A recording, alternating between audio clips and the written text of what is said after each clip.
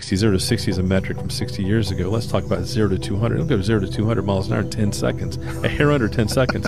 It's as fast as, or maybe a tiny bit faster from 0 to 200 miles an hour as compared to a modern Formula One car. Jesus Christ. Yeah, power to weight ratio wise. So, but it's built in America. You know, our guys just 100 miles down the road build them from you here, and I think they'll be very collectible someday. So we'll see. How many are you going to make? So we built 24 Venom 5 coupes. Those are all sold out.